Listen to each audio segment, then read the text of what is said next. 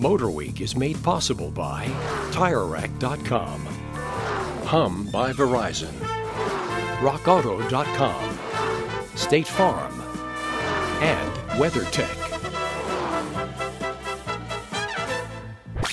So, let's get things rolling with GM and a new addition to its family car alphabet that is hoped will give the General yet another correct spelling for sweet success.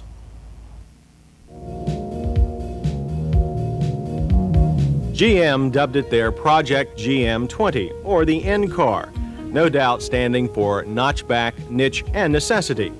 First, notchback is the only way it comes, and for 1985, its formal roofline carries only 2 doors. The 4-door is still a year away, and it's found its niche.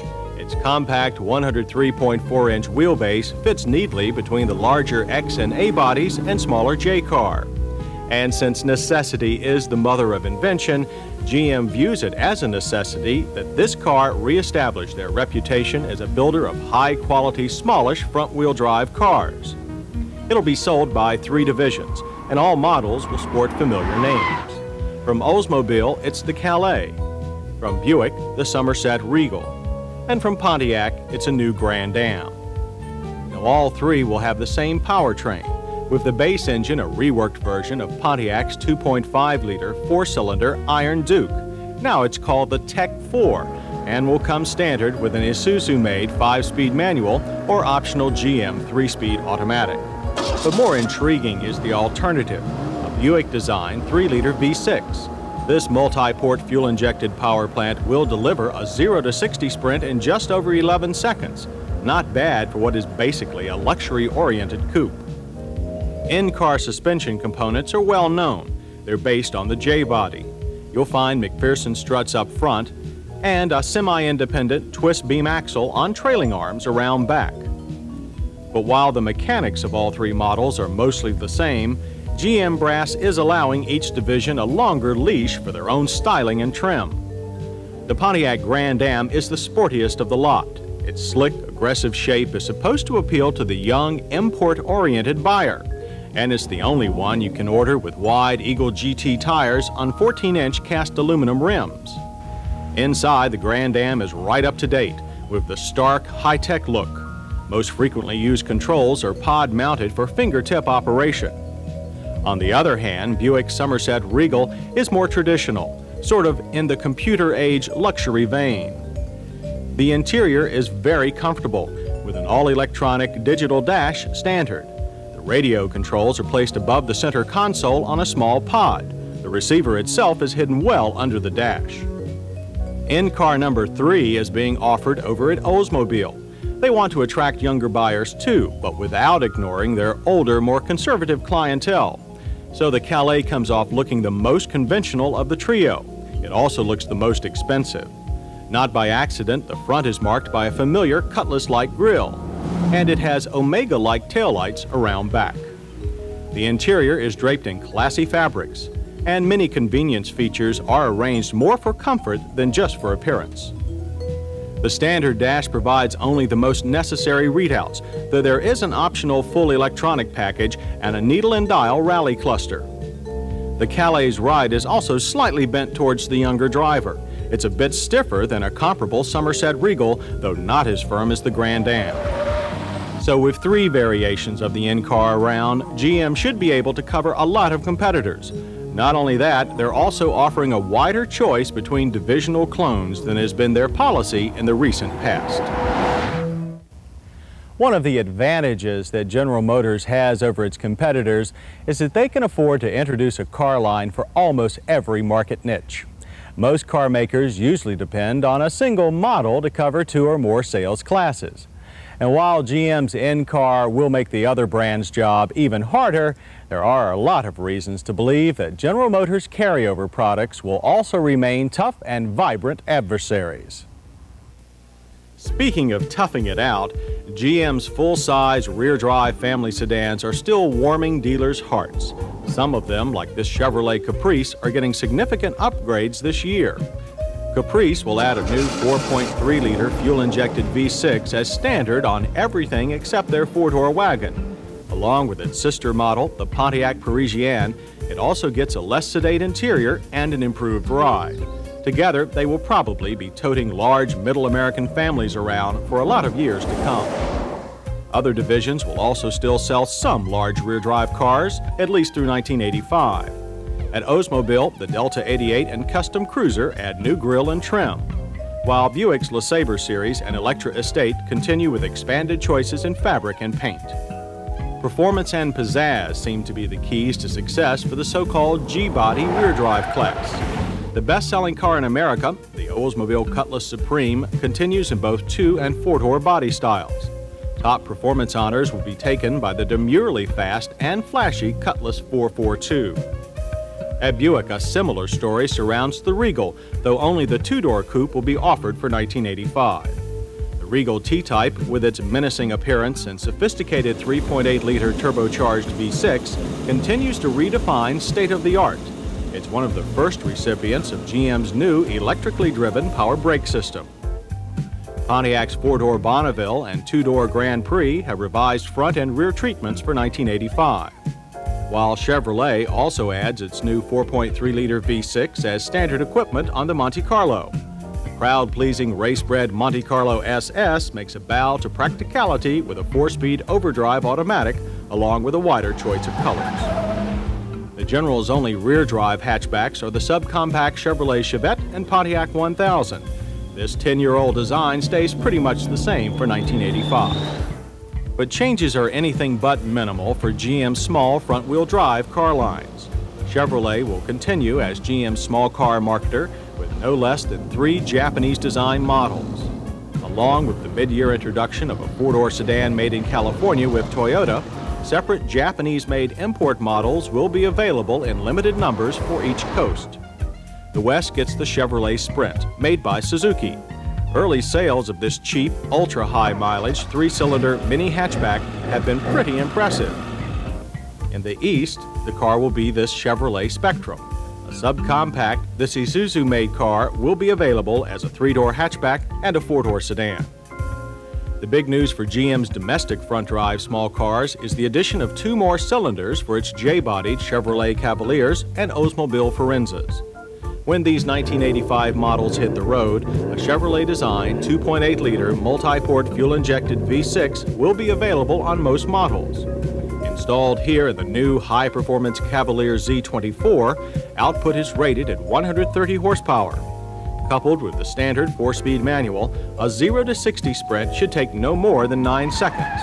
Unfortunately, this exciting Cavalier Z24 package won't be out till spring. Other J-bodies, the Buick Skyhawk and Pontiac Sunbird, will still offer a 1.8-liter turbocharged 4-cylinder as their top engine option. And once again, you can order the Sunbird or Chevy's Cavalier as a convertible. 1985 will also still see several versions of the much-criticized mid-size front-drive X-bodies. Now, Oldsmobile has dropped the Omega, and Pontiac has axed the Phoenix, but Buick hangs in there with the Skylark in a 4-door sedan body style only. And you'll still be able to get the Chevrolet Citation II in 4- and 2-door hatchbacks, with the latter available again as the driver-oriented X11. Then we come to the most popular of all the General's front-wheel drive car lines, the A-body. The sales leader is again from Oldsmobile, the Cutlass Sierra. For 1985, the front end gets a minor facelift and wraparound tail lamps in the rear. Like many other GM models this year, the Sierra can be ordered with a high center-mounted stoplight. Over at Chevrolet, the Celebrity also gains the port-injected V6. Otherwise, its stylish and fine-handling Eurosport package continues with only minor alterations. A bit more has been done, though, to the driver's A-car, the Pontiac 6000 STE. A new and unmistakable rear-end treatment features wall-to-wall tail lamps behind neutral-density lenses. Buick Century lineup, spearheaded by the classy T-Type, will limit changes to options and trim. And all 4 divisions will again offer 4-door wagons. And that brings us to the C-body, GM's full-size, luxury-oriented front-wheel drive cars. Introduced as early '85 models last spring, sales are way ahead of projections. Olds is putting out 2 versions, a Highline 98 and even higher line 98 Regency. both with 2 or 4 doors. At Buick, it's the Electra and Park Avenue, and the ever-delicious Electra T-Type.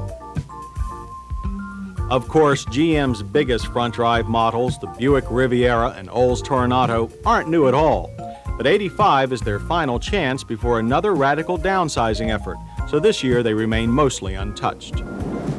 Once again, the Riviera will also be available in a convertible that looks right at home in Palm Springs. Available on a limited number of Riviera coupes will be a computerized cathode ray tube control center, a touch-sensitive screen with key information and controls for climate and radio and date and time is only a fingertip away. Riviera will also offer a factory-installed cellular phone. On the pure performance front, tuned port injection is the tune being sung at GM. 1985 Chevrolet Corvette is relying on the laws of physics to increase the horsepower of its already potent 5.7-liter V8. It's up 12% to 230. Intake air is routed through long aluminum runners, where its pulsating frequency allows denser air to be inducted into the multi-port injected engine. The result is boost without the complications of turbo or superchargers. Inside, you get new fabrics, an automatic climate control, and bolder graphics on the fully electronic cluster. To cure criticisms of a teeth-shaking ride, spring rates have been reduced and stabilizer bar diameters increased, with no apparent compromise in handling. Tuned port injection has also been added to the top-line F cars.